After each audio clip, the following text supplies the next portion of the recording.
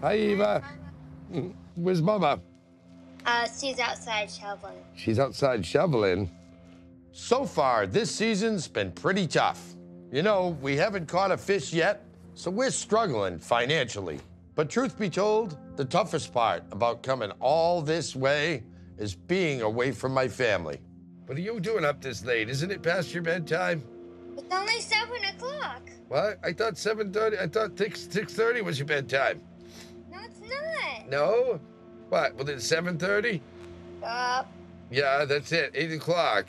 No, higher. You guys getting by without me? Mm-hmm.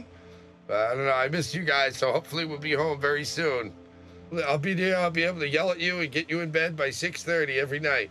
No! Papa misses you, Eva.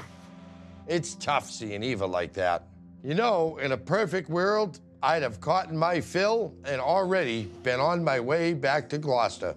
My family means everything to me. I got to remind myself that they're the reason I'm down here, and I'll get through it. You gonna catch one tomorrow then? Hopefully. There you go, you'll get him tomorrow. Make sure you take care of Jay. How's Jay doing? He's doing good.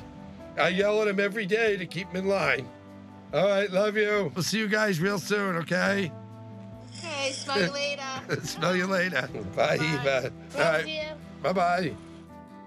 I wish more than anything I could go home to them every night. But instead, I'm stuck here with Jay. Time to get to bed now. We got an early day tomorrow. We gotta get some fish. That's why we're down here. We're here to produce fish. We haven't done much of that yet, but hopefully we're gonna kick it in the second half of the game here.